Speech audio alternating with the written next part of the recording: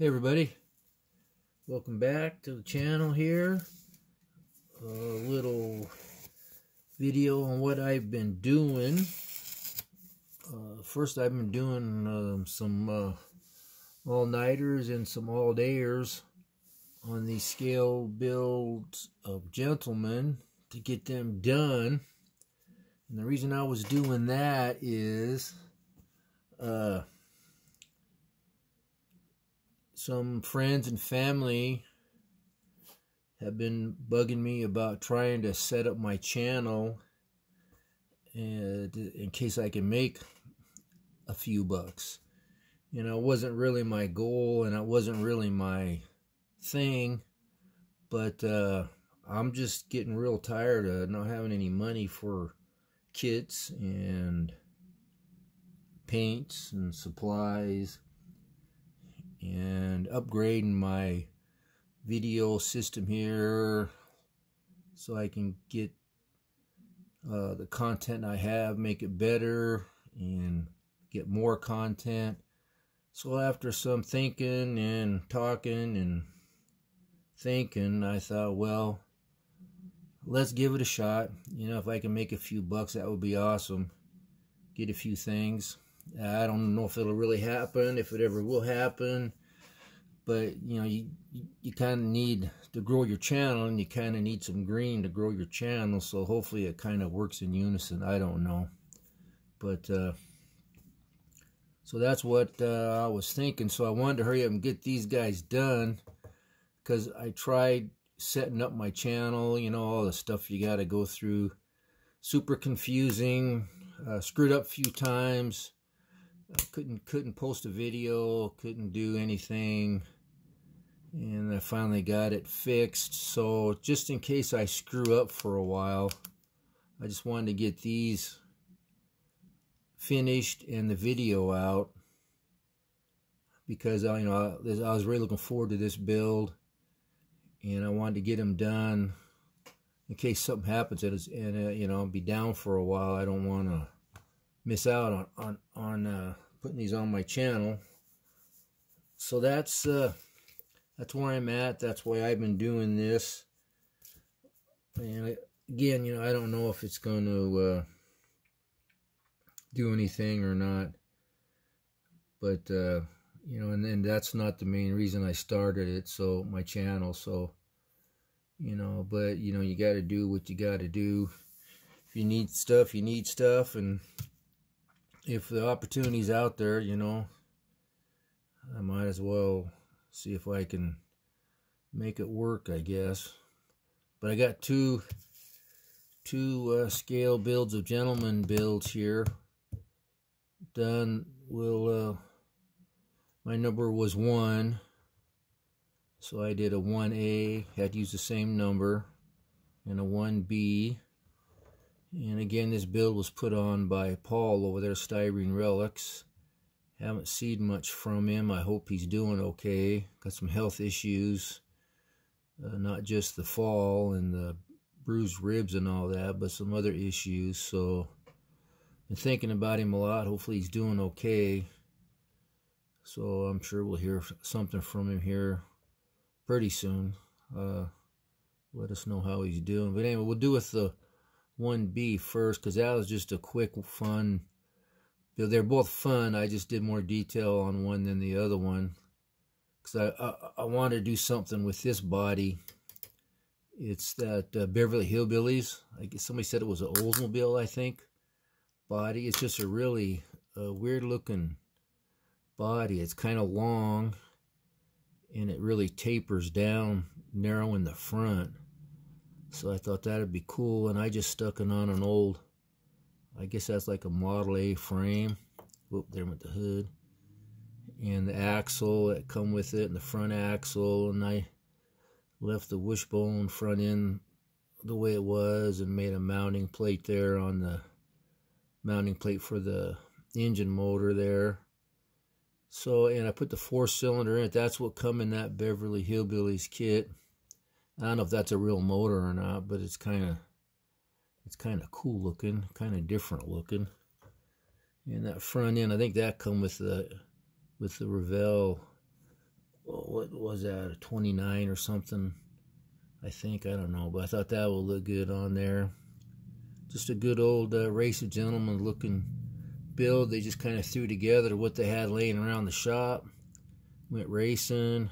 Steering wheel is out of, I don't know if that's an Impala or something, just in everything from the parts box, gauge cluster, shifter's a pinhead, or a straight pin.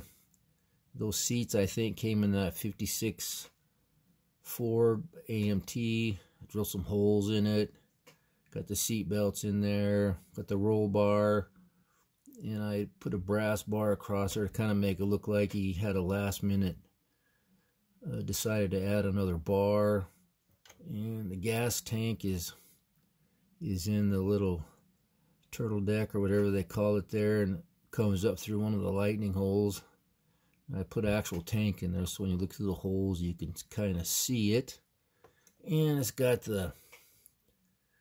there's some of those plates that I got from that gentleman. I should have had his name handy, but I don't. But I put that on there, kind of a club thing. And this is one, you know, you probably would trailer down to the beach and unload it, and then drive down on the beach and go racing. So, and I weathered it, just farting around, just some black, and it was gray plastic, and then some of the red primer. And then this, you know, he got off a different car, and that had silver underneath it, so it kind of looks like metal. It's rubbed down to the metal. And he found nose from his buddy, and I threw that on there. And the hood, he painted flat black. But he couldn't get the rest of it done. No different kind of wire wheels in the back and the front. The center hubs are different size, so I assume different years. So anyway, there's that one. It was a really fun build. These were both just extremely, extremely fun. This idea Paul had for this build was great. This one here is what we started with. I showed you in the first couple videos. It's the AMT 29 Roadster body, and I stole the fenders from the black. I had a parts Black Widow, so I stole the front end, the front axle, and the fenders from that, and the rear fenders. I was going to do the rear tires, but I found these in the parts box, some old Monogram slicks. Well, these are treaded actually, because we're on the sand, so it wants a little bit of tread. But yeah, they're bigger, but they look good on there. Had the Baby Moon type. I think these are more like a wheel disc cover, because they got a edge around the cap. I don't think actual Moon discs had a lip around it like that. So anyway, this thing here, I got a roll bar, just a piece of brass, kind of be a little bit different there. Made a hoop out of it. And then we opened up, this has the same club plate on it. There's doubles in that stuff I got from that guy, so that worked out good. So these two guys raced together. This one here is he can drive on the street if he wants. He just puts the windshield back on and the headlights, and he can drive it home. So I got plates on it, got lightning holes, and then we opened up the trunk here. I was going to prop it open, but I forgot. But I got the gas tank in there and the battery. Let's come a little closer here. And I got a little wall behind the seat there, a little brace going across, and the battery cables, and a fuel line. And I assume the other one would be like a vent or something. I seen a lot of tanks, and I trying to figure out what that was, so I assume it's a vent. And this one here, this is just how the plastic was when I got this body from my nephew Sean. And the fenders just straight off the Black Widow. I didn't do anything to them, left the decals on them. So it's like the guy went and bought them from his buddy off of another car. We hand painted the 1A on there and put some little go fast stripe things on it. And we did the little linkage that comes out through the side. and took the little steering rod there. Let's see how I pick this up here, and bent that so the tire would have more clearance when he turned in real life, you know. And we got the brake lines on the front there, if you can see them. There we go, right there. The brake lines goes into a little junction box thingy there. We got the plug wires and just kind of a hokey looking linkage thing there that kind of looks like it's something. I didn't get too crazy with that. And then on this side, we got the fuel lines. And they're coming up from a little fuel block there. The line from the tank comes up to that. Got the little battery cable going to the starter there, and a coil right there. That's just plastic radiator hose things. The manifold is one of those. It goes on a single carb manifold, but it splits right there, if you can see that.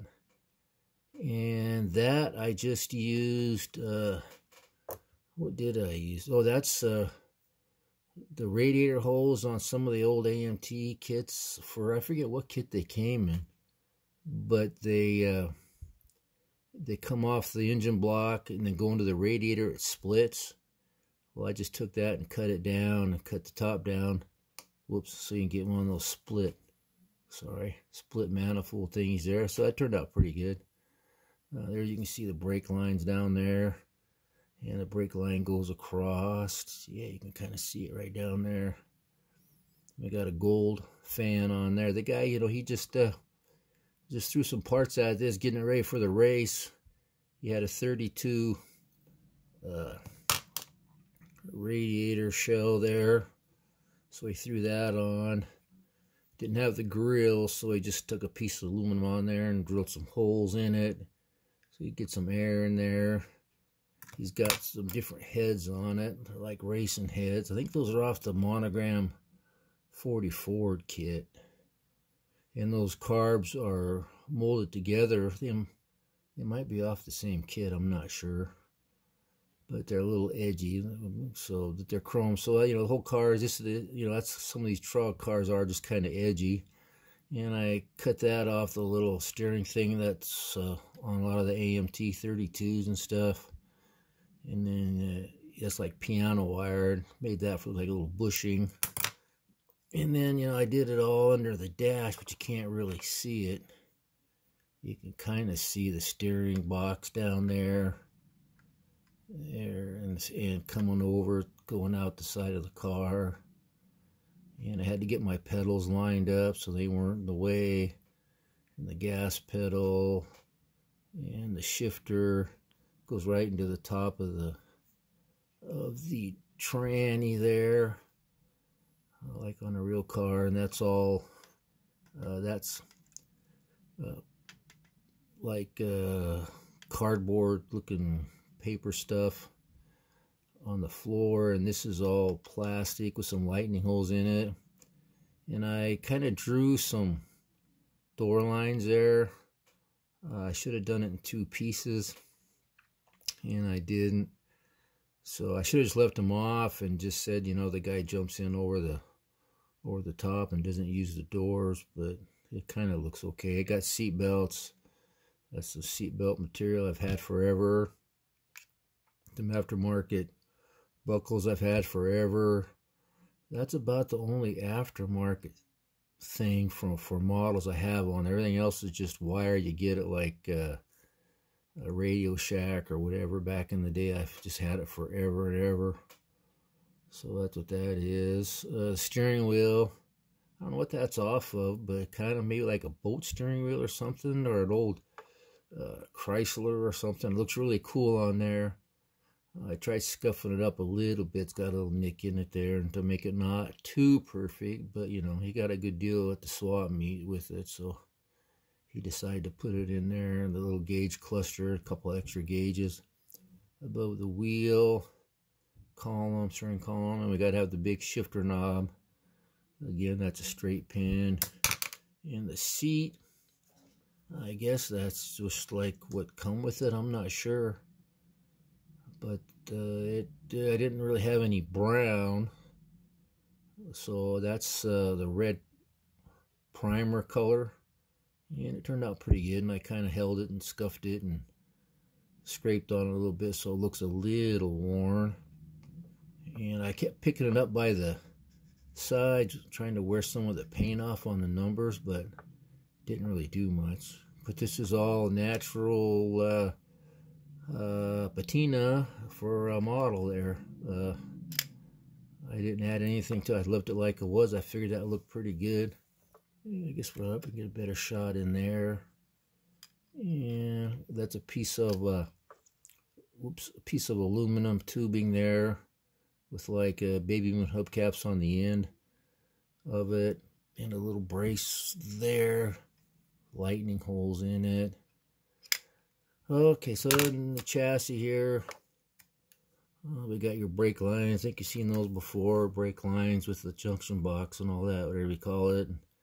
Going back to the rear axle and going across, and the fuel line coming down, the battery cable, and made little brackets for it to mount to the frame. Did the same thing over here.